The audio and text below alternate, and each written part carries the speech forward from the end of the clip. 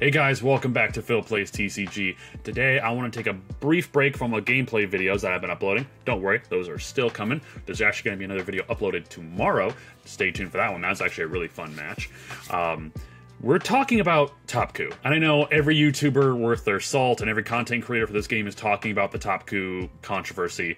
But you know what? I got opinions. I would like to make them known, and maybe I can give you a different viewpoint than the other ones. I've watched all the other ones. Asperia, UniX, Stage Zero. Fantastic. I loved all of them. They all made wonderful, great points. Now, let's just run down the whole scenario here. Last weekend, we had...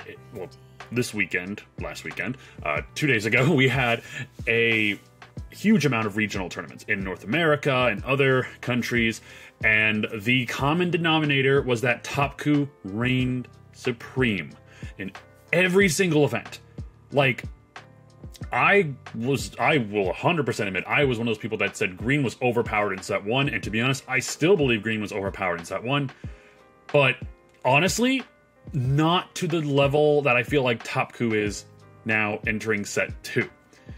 This was a leader introduced, of course, in set 2, and the deck, in my opinion, is just too overtuned. I thought green as a whole was overtuned, and I still believe it is in set 1, but it is crazy how the top color in set 1 has completely fallen off in set 2.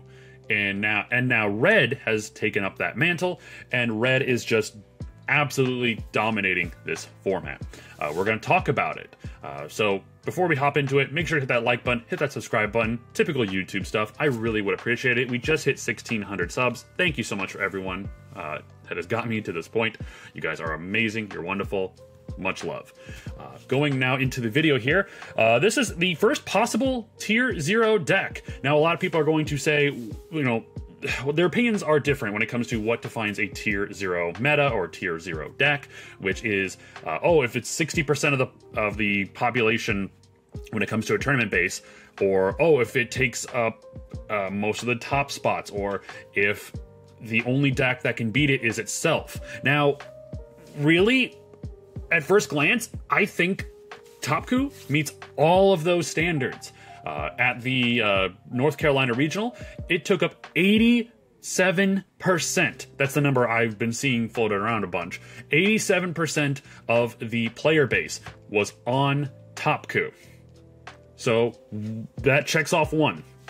2, the top 16, 14 decks were TOPKU. That's number 2. And finally, out of all my playtesting, and from a lot of competitive player standpoint, the only deck that really has a shot of beating TOPKU is TOPKU. So that's 3.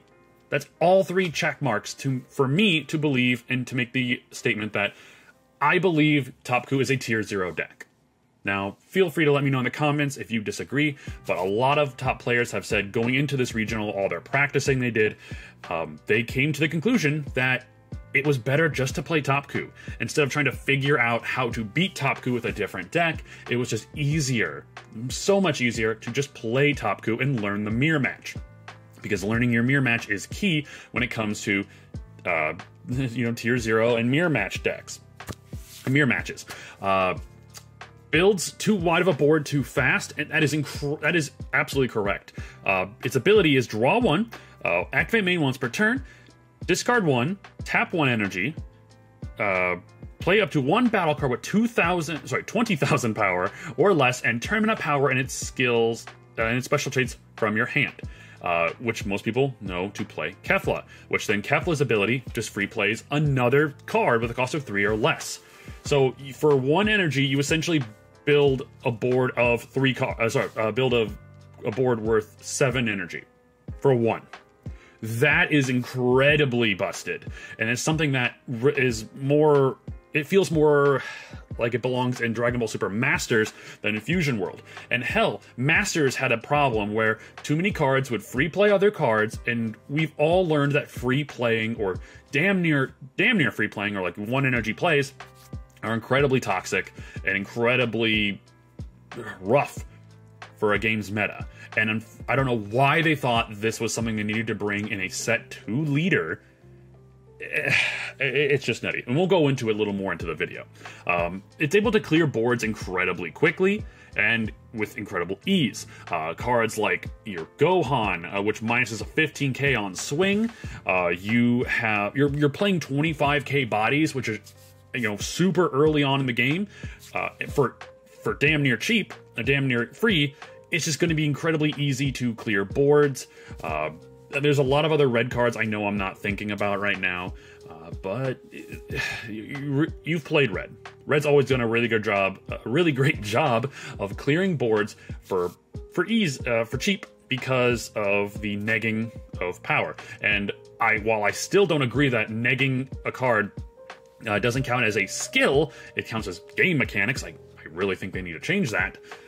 It's just something that is incredibly annoying, because cards that say can't be KO'd by this, can't be KO'd by skills, red can get around them.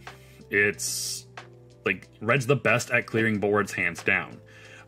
It's incredibly easy to pilot. The deck runs a very simple game plan.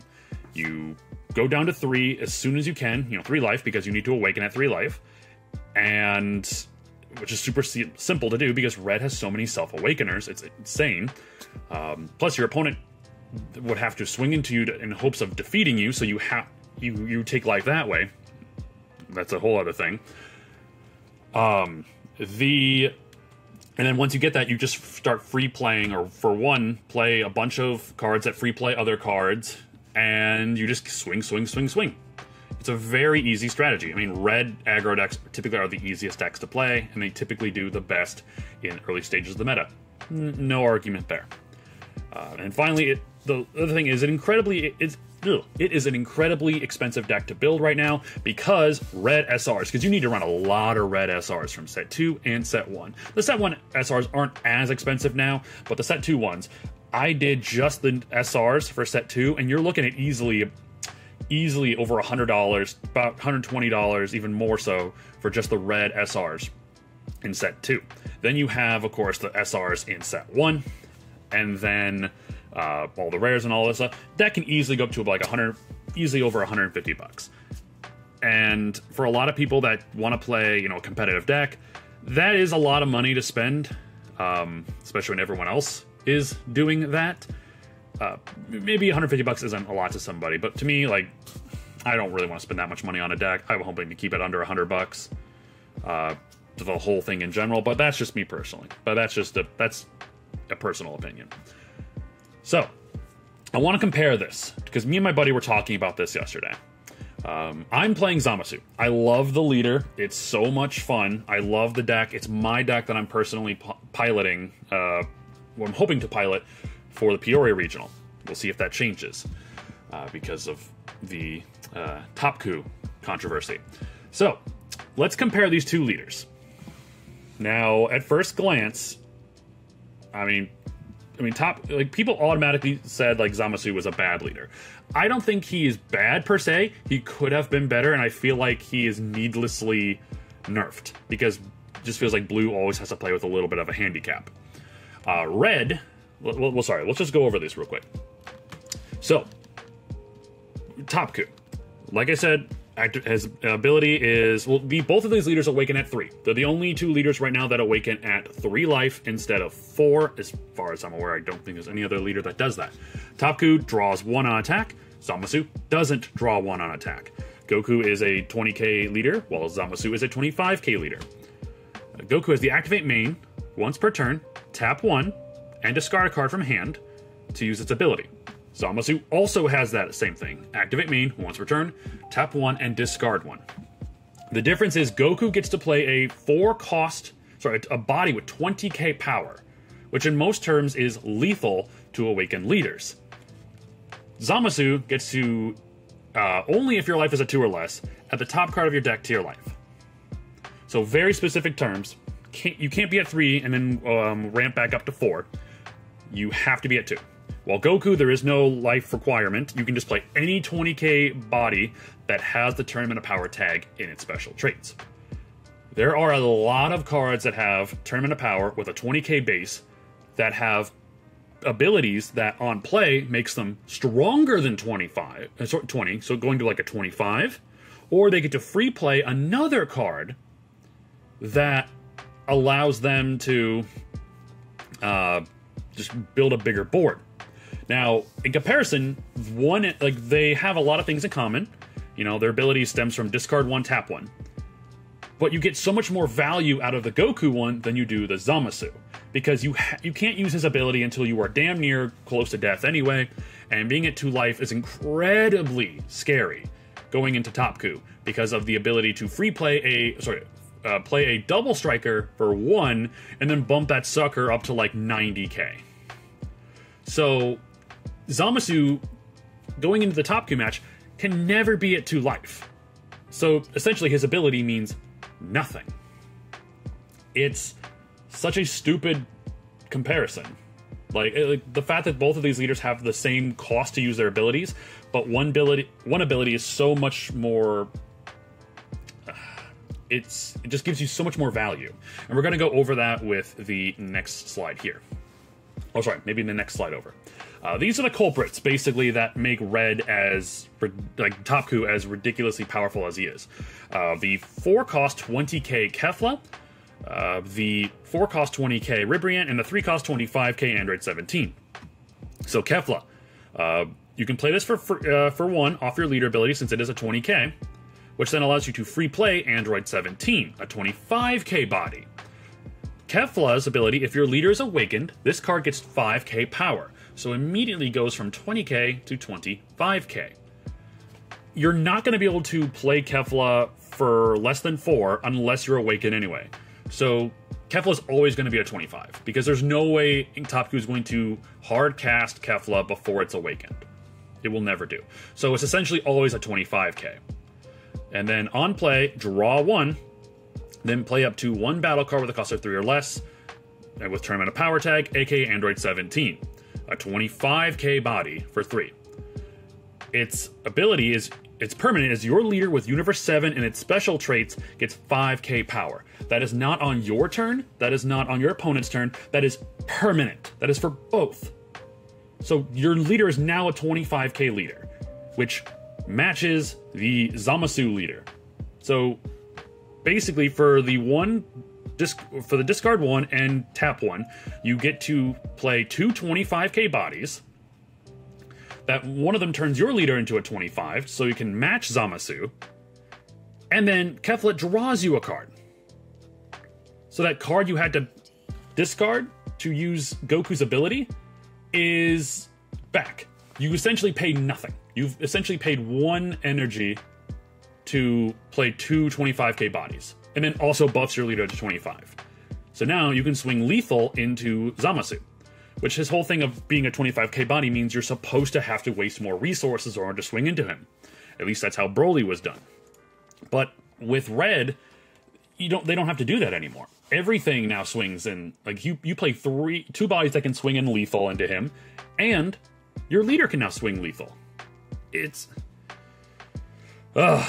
nutty. And then 17 being able to have the ability permanent if your leader's awakened, which always will be when 17 comes out. This card cannot be KO'd by the skills of your opponent's battle cards. So it also has another, it has a buff on there that doesn't need to be there. So blue is the only one that can rightfully get rid of this. 17 will always stay on the board unless it's KO'd in battle. But then the other issue is the double strike Ribriant. Double strikers in set 1 were always they're always your late game drops. They're always at least 5 energy to play, and they had some great on-play ability, and then they swing big. With this option, you now have a 20k double striker that you can essentially play for 1. I'm getting a little worked up. I apologize. You play it for 1. So if you get your opponent down to 2 life, you play this as your one ability play of the turn off your leader ability. Then you play Glimpse, which buffs it again, and then I believe Glimpse also lets you grab cards from your discard. So it's just you pummel your opponent with 25k swingers, and then once they get down to 2 life, you play this, buff it to all hell, and then you win. From a lot of people talking about playing TOPKU and playing into TOPKU, this was most of their win conditions, was playing Ribrianne into Glimpse and just going all in. Like, they don't run the 5-drop double strike Goku anymore because this is so much better value. Sure, it's 15k weaker, but who cares when you can just Glimpse and just do ridiculous amounts of damage. So these three, in my opinion, are the issues when it comes to TOPKU's success. And like I said, the move. You use Goku's ability, you play Kefla, which plays 17. You're generating 7 energy worth of cards for 1 energy. And your leader is now a 25k body, which means 25, 25, 25. Your opponent, if they're awakened, or hell, if they're not even awakened, they're going to be awakened soon, because if you can awaken before your opponent, which if you're playing TOPKU, more than likely you are going to be awakened first, you're going to swing 25, 25, 25. Your opponent has to give up at least 15k combo power each time you attack if they want to not just lose 3 life in that single turn. Absolutely insane. And then they now, even if awakened, they're now facing down a 25k leader, which 25k leaders always lose some type of benefit. They don't draw on their backside, and like that's it. That's a big thing. They can't draw on their backside, but Goku does. So even though he's a 25k leader off of 17's ability, he still gets to keep drawing. He still gets to keep building resources. And the fact that 17 is not easy to get rid of is going to be a big problem unless you're playing blue. Or red, because red can also get rid of this.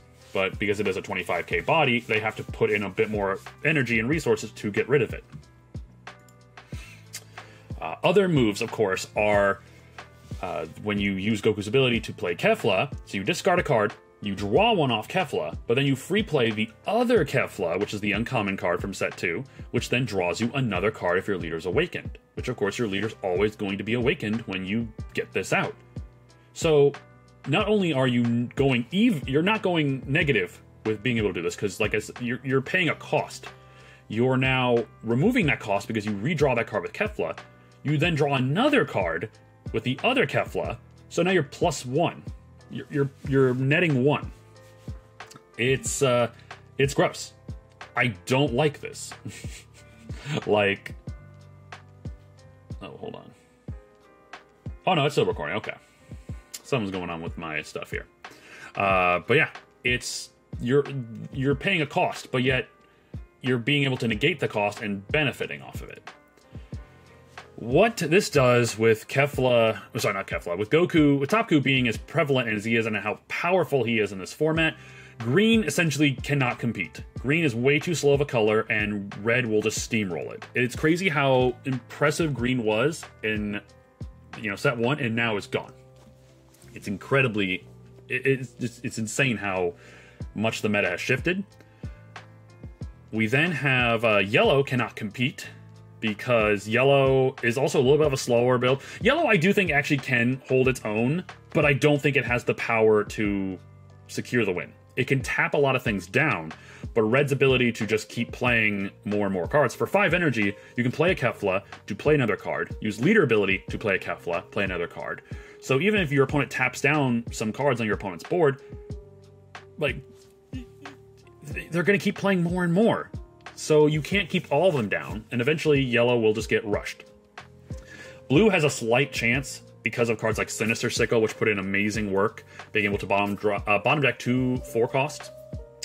You then have cards like Absolute Lightning, you have the Vegetos that bounce cards, but the fact that you're bouncing cards back to hand is not great because, oh no, they're going to play those cards again and get those on-play abilities.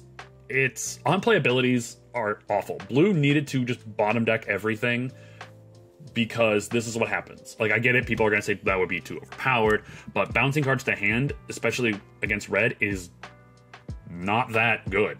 Like, it's really detrimental. And of course, you're going to be mirror matching all day. So you're just going to see Goku, like, TOPKU, TOPKU, TOPKU, TOPKU, TOPKU. No one likes mirror matches. But at that point, it's just whoever's the better player wins, or whoever gets to go second, because that energy marker just puts in, it just makes all the difference, Possible solutions. Ban a leader or errata the leader. I think, honestly, they're not going to ban him. Do I think he could be banned later on? Absolutely. Because the way this leader is set up, in the future, if they ever release more Tournament of Power archetype cards that have a 20k base power, they're going to be easy add-ins for Goku. Which means they can't be too powerful, or else they're just going to make the broken deck even more broken. Because I can't believe we got this in set 2. This is, in my opinion, like a set 5 leader released in set 2. We could errata the leader, which a lot of people are talking about, which is, it's a tap 1, discard. You can make it so it lowers the cost of your next Tournament of Power card you've played by 2. I think that was Asperia's. I think it was either Speria or UniX. I'm sorry, I can't remember who suggested that, but basically discarding a card makes the next card you play cost 2 less. So they are, of course, going to have to pay 2 to play Kefla, which may throw off their balance a little bit, or their tempo a little bit. I don't see them banning the card like this leader yet, because it just released. I can see them banning it if it is too much of an issue, maybe in set 3.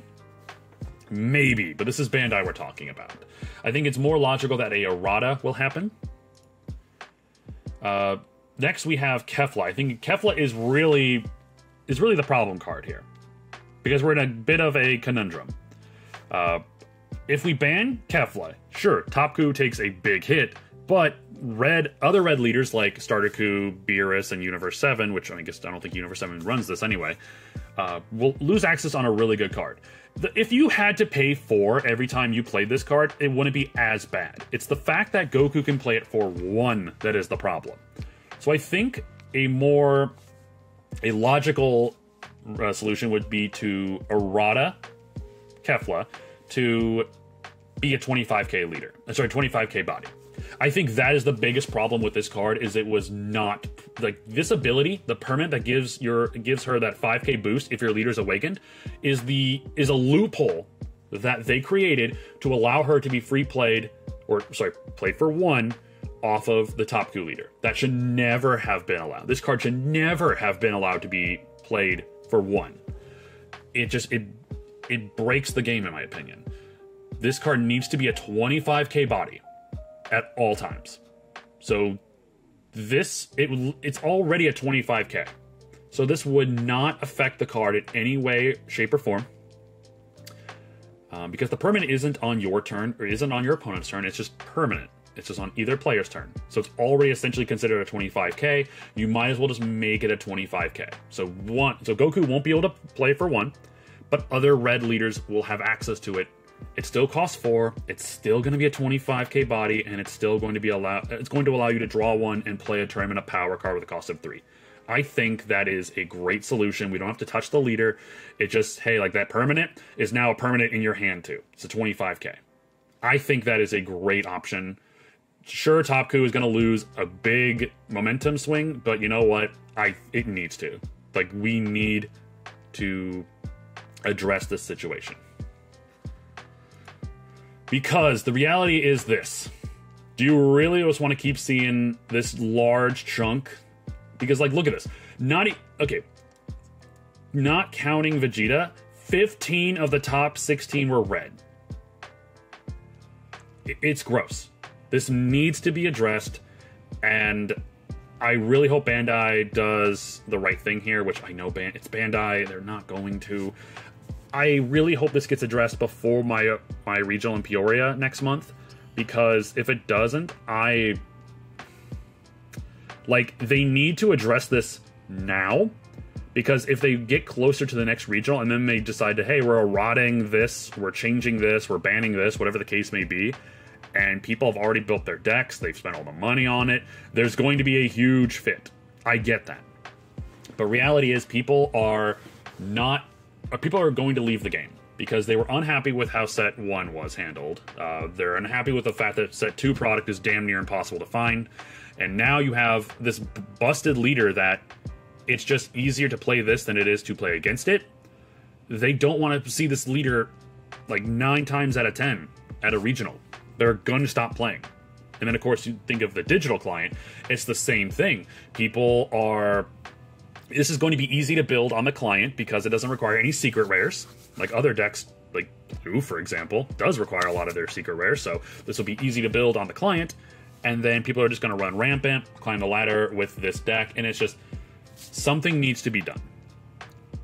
I don't know what exactly needs to be done, but something needs to be done soon, because this is not healthy for the game, and this will not make people want to keep playing this game. But that's just my opinion. Let me know what you think in the comments down below.